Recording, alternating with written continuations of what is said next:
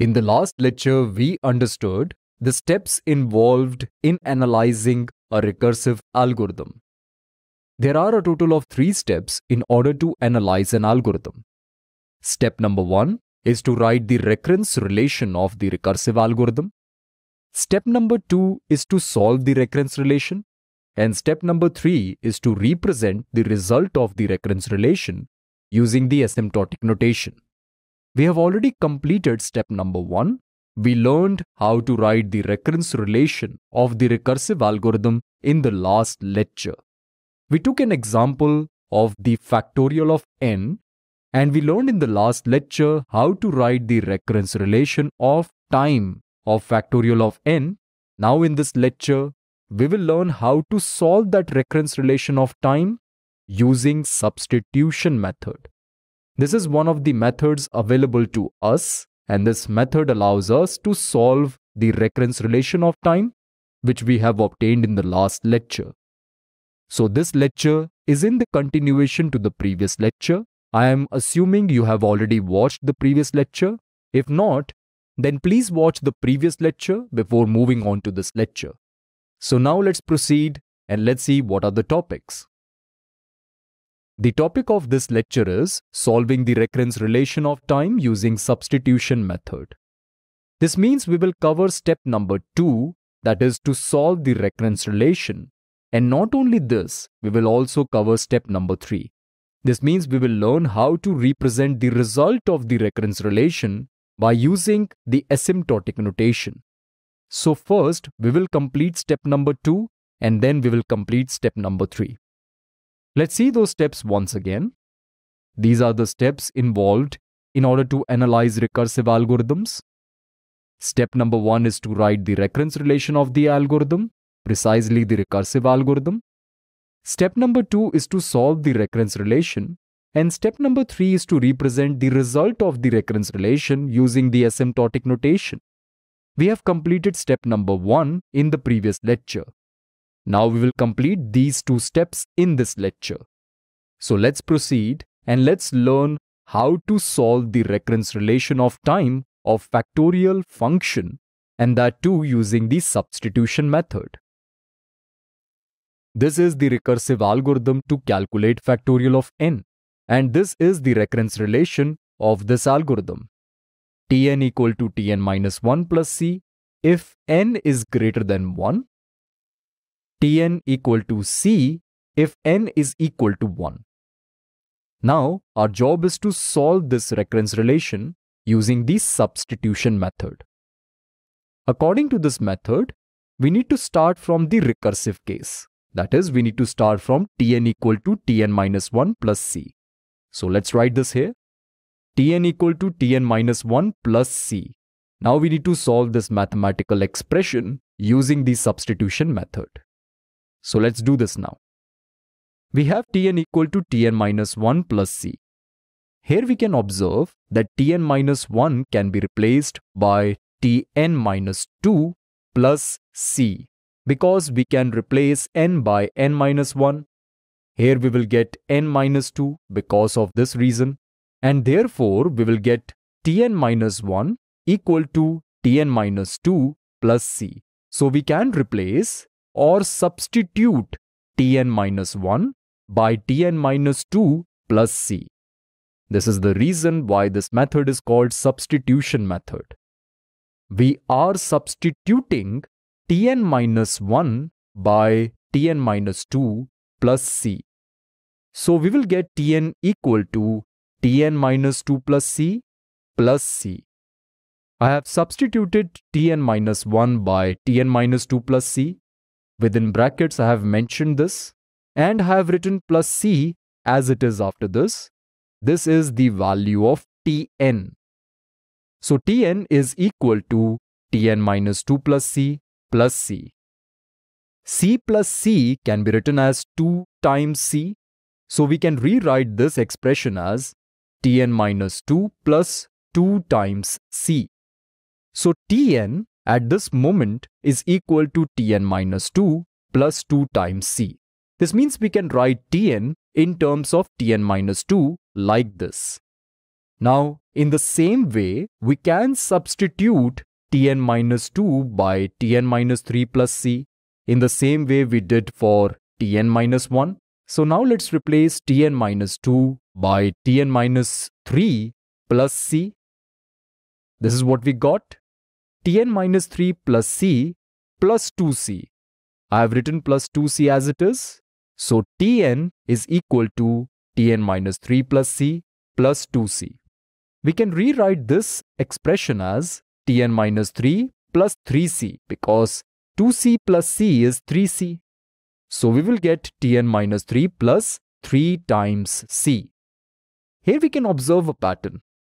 We have Tn equal to Tn minus 1 plus c in the first iteration. Then we have Tn equal to Tn minus 2 plus 2c. Then we have Tn equal to Tn minus 3 plus 3c. So we can continue in this way and we can write Tn as Tn minus k plus k times c. Here I am assuming some k, and if we have k here, then we must have k here as well. Because as we can observe, if we have 3 here, then we have 3 here as well. If we have 2 here, then we have 2 here as well. If we have 1 here, then we have 1 here as well. Similarly, if we have k here, then we have k here as well. So Tn can be written as Tn minus k plus k times c. Now what are we doing here exactly? If we observe, here we have T of n equal to T of n minus 1 plus some constant. This means time required to solve fact of n or time required to solve factorial of n is same as time required to solve fact of n minus 1 plus some constant. So T of n depends on T of n minus 1 plus some constant. What about T of n minus 1? We have replaced T of n minus 1 by T of n minus 2 plus constant here. This means in order to find the time to solve fact of n minus 1, we need to find the time required to solve fact of n minus 2. So T of n minus 1 is same as T of n minus 2 plus some constant. Similarly, T of n minus 2 is same as T of n minus 3 plus some constant.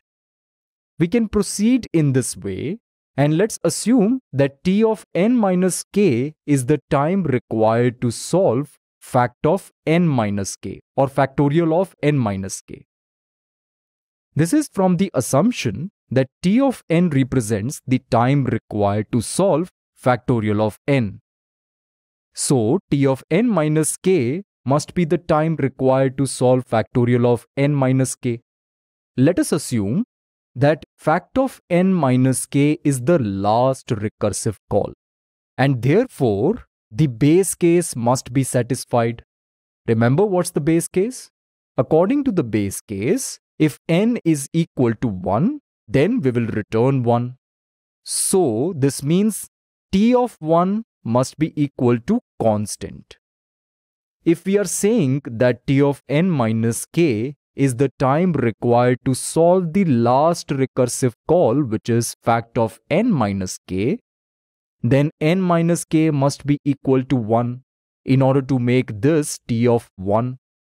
We want to satisfy the base case, and for this we need to assume n minus k must be equal to 1. So I am assuming here n minus k is equal to 1, therefore k is equal to n minus 1. So we can replace k by n minus 1 here. This is what we are getting. We are replacing this k by n minus 1 here, and we are replacing this k also by n minus 1. So we are getting Tn equal to Tn minus n minus 1 plus n minus 1 times c. What is n minus n minus 1? We will get n minus n plus 1, which is equal to 1. So we are getting T of 1 here, and that's what we want.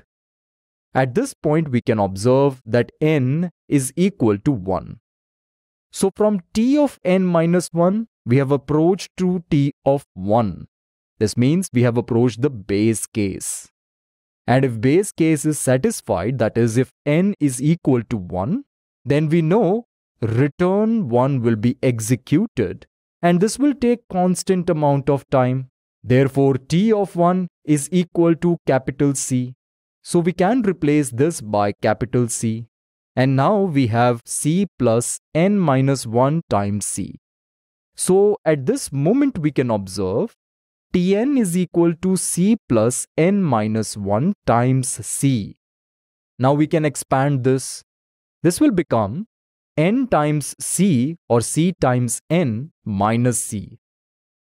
Here we have C and here we have minus C. We can cancel these two terms and we will be left with C times n. So Tn is equal to C times n. This is the final expression so obtained. So in this way we have solved this recurrence relation using the substitution method. Let's recall what we have done so far. We have started with Tn equal to Tn minus 1 plus C. Then we have replaced Tn minus 1 by Tn minus 2 plus C. Because we know the time required to solve fact of n minus 1 is same as the time required to solve fact of n minus 2 plus some constant. So we have replaced Tn minus 1 by Tn minus 2 plus C. And we have written plus C as it is. So Tn is same as T of n minus 2 plus 2 times C. In the same way, Tn is also same as T of n minus 3 plus 3 times C. And in this way, if we proceed, then we can say that Tn is equal to T of n minus k plus k times C. I am assuming that fact of n minus k is the last recursive call. If fact of n minus k is the last recursive call, then n minus k must be equal to 1 in order to satisfy the base case. At this moment, the base case must be satisfied because this is our assumption that T of n minus k is the time required to solve the last recursive call, which is fact of n minus k. So, n minus k must be equal to 1. If it is equal to 1, then we will get k as n minus 1. So we can replace this k by n minus 1 and this k by n minus 1. We will get t of 1 here and n minus 1 times c here. So Tn is equal to T1 plus n minus 1 times c. And what is T1? We know if n is equal to 1, then we will get T1 here and T1 is equal to c. So we can replace T1 by c. So we will get the expression c plus n minus 1 times c. And what is c plus n minus 1 times c? It is equal to c times n. So Tn is c times n. So in this way we can use the substitution method to solve the recurrence relation that we have. Now we know how to solve the recurrence relation. We are done with step number 2. Let's move to step number 3, where we will learn how to represent the recurrence relation or the result of the recurrence relation using the asymptotic notation. This is step number 3, representing the recurrence relation. Now here we got Tn equal to c times n. What is c times n? We can write this in asymptotic notation as well. This is c times n and it is same as big O of n. So the worst case time complexity to solve the recursive algorithm for finding the factorial of n is big O of n. So we have represented time in terms of asymptotic notation and this is our time complexity. So the time required to solve the factorial of n is big O of n. In this way, we have analyzed our algorithm for finding factorial of a number.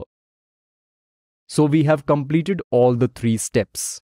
And hence we are done with this topic, solving the recurrence relation of time using substitution method.